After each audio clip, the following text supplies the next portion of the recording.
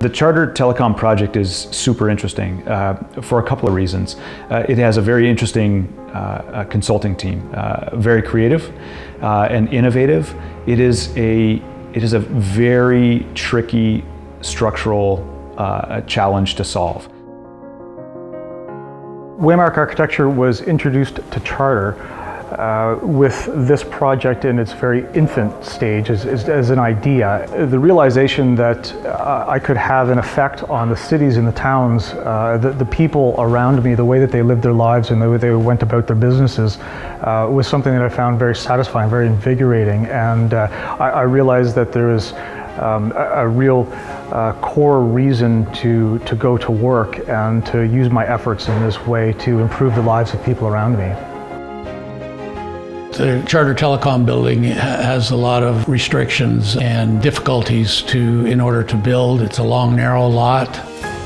It was the first time that Rhodes End has built a mass timber frame building, and all of the services running through the building were all exposed because you're dealing with solid wood panels and had to be visually appealing. Kinsel's role on this project is the structure and all the wood-related components of the structure. So starting, at this foundation stage, we are going all the way until the last roof panels are on top of the building and all the walls within are in place, and then all the rest of the subtrades are ready to come in from that point on. We wanted a place that would not only foster the innovation of our staff, but would allow us to bring in the community as well as our customers and clientele. We wanted to be a sustainable facility. We wanted to kind of be leading edge, showing our innovation and showing that there's a way to do things differently, maintain profitability, and be good with the environment. And that's kind of how we landed on Passive House.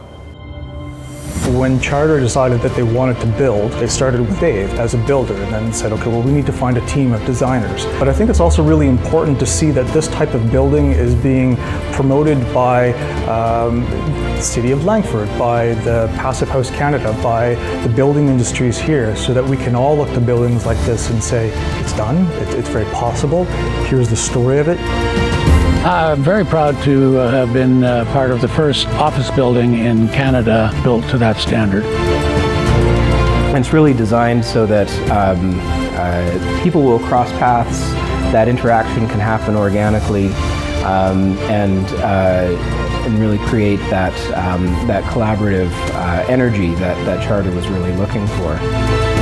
But I look at what we have today, I see the feedback and the response that I get from the staff, and the eagerness and the keenness and how quickly they've kind of wrapped their arms around this building. And you say to yourself, it's worth absolutely 100%. The big gathering stair can serve as bleacher seating, and you can actually fit the staff in the entire building into that for large meetings. So it serves that purpose as well. We've been pleased to be involved with the designers and the builders who have delivered the Charter Passive House head office building.